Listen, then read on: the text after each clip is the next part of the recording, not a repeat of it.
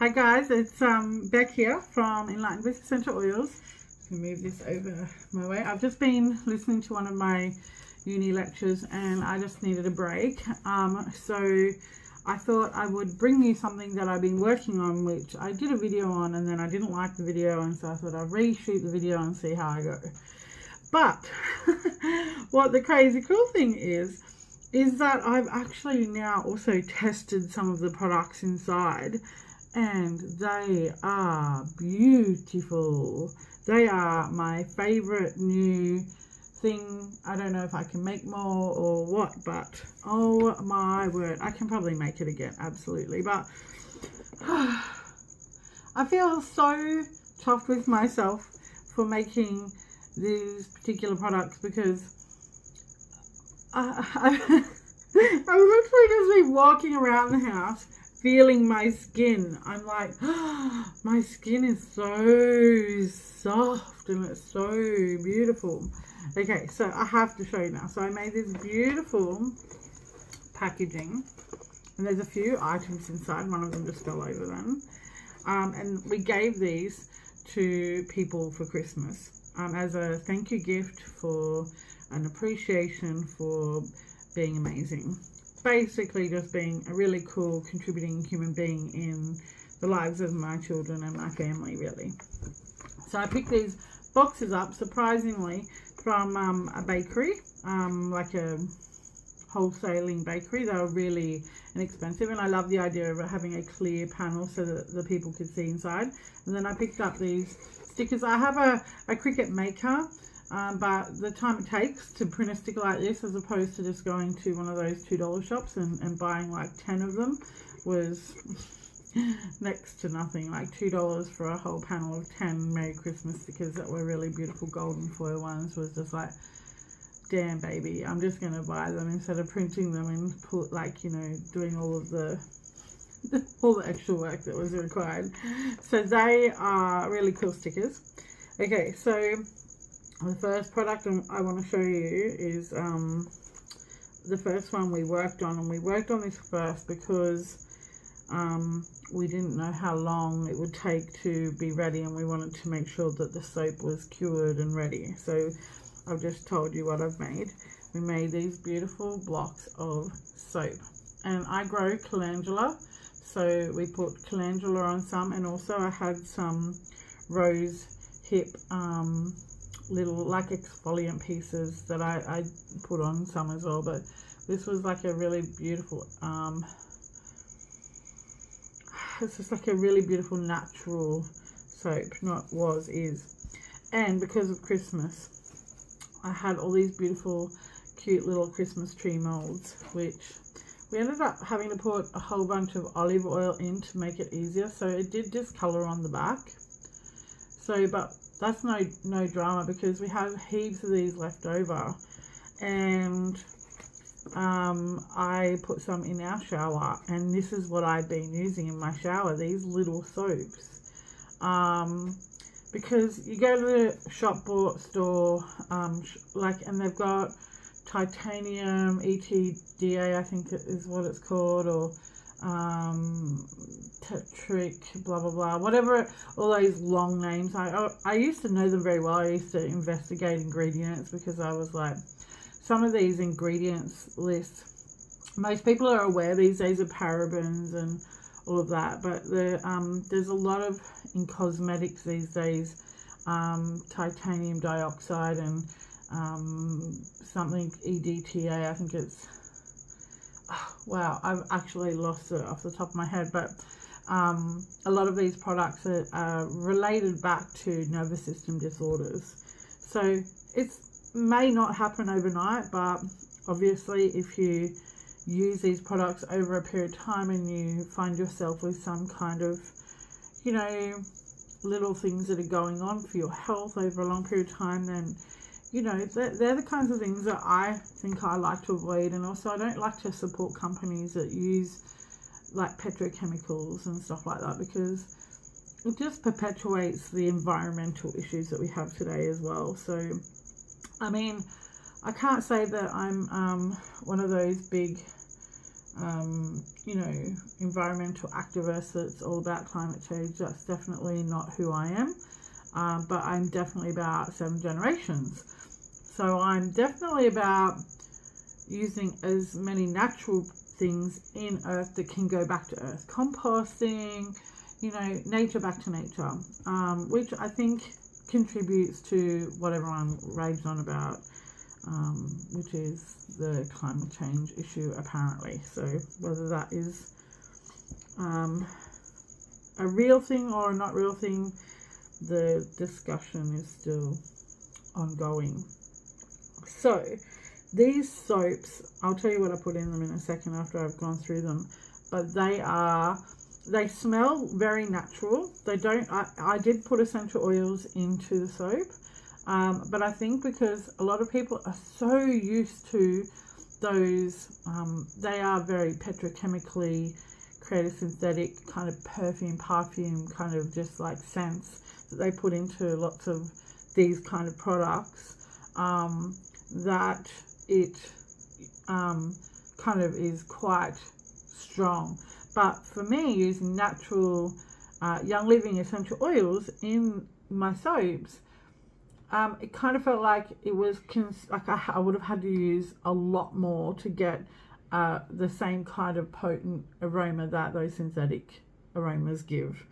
So my soaps smell very natural with a very low element of essential oil, even though I put a lot of essential oil in. It just kind of like got, I guess, consumed by the, whatever the chemical,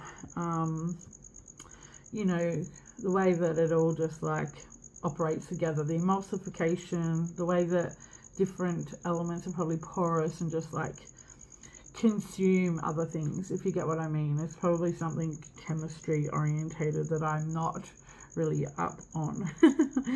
So we also made these beautiful shower steamers, and they smell amazing. They are absolutely beautiful. So most people got 2 because we made 2 different aromas. And then we also did, that was made by both of my boys. They sat there and put the ingredients together. I gave them the recipe and we went through it together, and yeah. So I'm not really a big fan of using the plastic, by the way, but I really didn't have any other choice because it was such a product that couldn't really, like, I probably could have used some kind of paper bag, but I don't know, I feel like it would have just stuck to the inside of it, whereas this, I feel like once you tap it, it'll just all come out. So I'm not really proud of that, but it's also part of the aesthetics as well, which is kind of one of those things you kind of don't really want to have to worry about. Oh, I didn't realise. Oh, I'm hoping this didn't happen to everybody's now, damn. But can you see there's an oily kind of a mark on oh, you can see it better on the back. So something must have leaked, or I think I know what it was. I'll show you in a minute. Actually, I'll double check. Yeah, it's definitely that. Because it's on the outside of the box. Didn't realise that was an issue. Anyhow, so we've also made these beautiful bath salts. And they've got Epsom salts, magnesium salts, probably bicarb, a whole bunch of lavender flowers, cornflower flowers, and these beautiful essential oil blend. It's a very beautiful bath salts. Very like deeply relaxing, I guess is what. I didn't actually end up sealing these. I just, because a lot of people when they make these kind of products probably seal them, and then when they open they just tear it off by these little things. But they come so you can, I guess, wet that to seal it after you've made the product. But I didn't bother sealing it because it's not really, I mean, it does have it's got the sealing kind of thing on it, so it wouldn't matter. But I can't remember what I put in this now, but it smells amazing.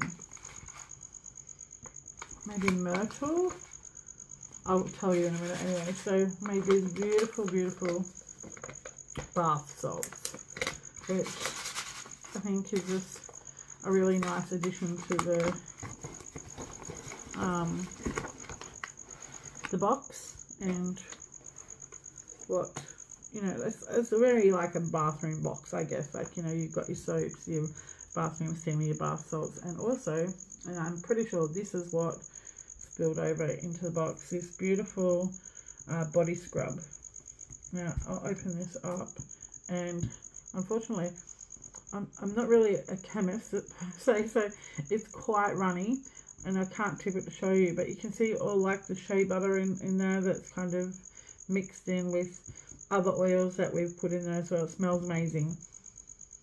And you just have to kind of use something. I should have probably put a paddle pop stick to go with it so people could, you know, really mix it up, but it's got both sugar and salt, so it's very balanced. And yeah, there's a lot of like liquid sitting on the top, which is obviously the oils and the, yeah, it didn't, I thought by putting a lot of the shea butter in, it might have hardened, so I will definitely have to, you know, get better at making a scrub formula. I don't really mind. I've got another couple of scrubs that I've purchased in the past that are natural scrubs. One's a coffee one, with sugar, and the other one's a combination of salt and sugar, which is where I kind of got the idea for both, because it keeps that harmony. I was like, oh yeah, why do you have to choose one? You can do both. And so yeah, and when I used that one, it was really luxurious on my skin as well, and so I thought, oh, I'll give it a go, and it actually was like really nice and creamy, and I thought by putting the shea butter in and mixing it up, it would actually kind of get a little bit more like thicker, but it didn't really get too thick. It just foamed up with the shea butter when I mixed it. So I'm kind of, you can see the shea butter throughout, like you can see the little white, you know, threads of shea butter throughout, but because there's still the coconut oil and the essential oils sitting on top, it just does need a mix, which I think is what leaked out, because I don't think these are actually watertight seals, so that's kind of one of those issues that you have to work with when you're doing packaging. And last but not least, we also put into the box, and these were made by the boys as well. We made a whole bunch of these beautiful natural diffuser balls, and they're just unpolished wood balls. They're just very raw, and these cute little bottles that have got a bit of witch hazel. I'm not sure if I put water or if I put vodka actually, and the essential oils you can see floating on top there, and you just like mix it up and then take that little lid off, and then you can put some onto the ball. Just drop on those 3 balls, and then you've got yourself a really nice diffuser that you can put in the car, or you can put it in your office. You can put it anywhere you want, really. So anywhere that you want to smell good, and yeah. So that's a really, what I thought was a really beautiful Christmas kind of aroma box, like bathroom bathroom aroma box. So there you go. Oh, it's too hard to lift it up to the camera, otherwise it'll all fall out. So, but yeah. So and then inside the box, I actually put this really cool little A4 printout of what we called the handmade Christmas aroma box. So it's got all of the ingredients of the soap, it's got the ingredients of the shower steamers, it's got body scrub ingredients, and bath salts, and the bee diffuser. So yeah, I really quite thought that, so let me tell you what the essential oils are that I put into the soap. I put in vanilla, lime, orange, and citrus fresh. Very beautiful. In the shower steamers, we had 2 blends. One had Christmas spirit, pine, Northern Lights black spruce, or the other one had Stress Away, Christmas Spirit, and Peppermint. Both smell amazing, by the way. These blends are beautiful. I must have just had so much fun, like playing with all the oils, and I think there's something about perfumery that I actually really enjoy, to try and get the different depths of aromas happening. It's just such a joyful, fun experience, and I love playing with essential oils like that too. So if you kind of like that kind of thing, I'm pretty sure you'll love essential oils as well. I have one of the ones we gifted last night to one of the ladies who's a genuinely gorgeous soul.